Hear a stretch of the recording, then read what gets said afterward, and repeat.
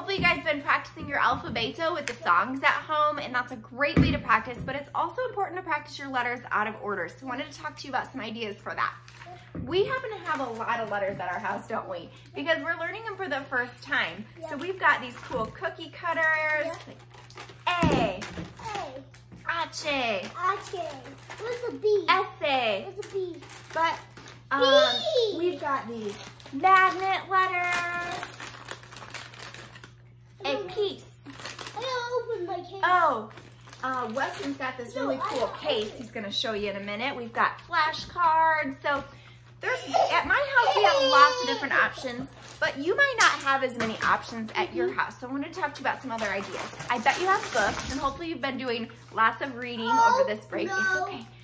For example, we've got this cool Paw Patrol book, Paw Patrol. We could practice iniciales. This guy's name is Rocky, that's R-A. This is Marshall, that's M-A. We've got Minnie Mouse, M-A-M-A. Daisy Duck, Day.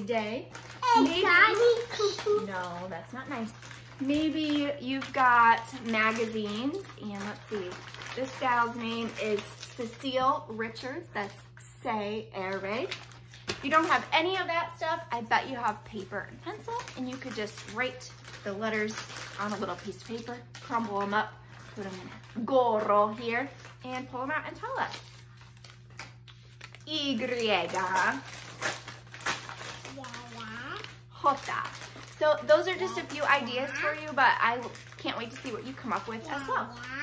Adios. Adios.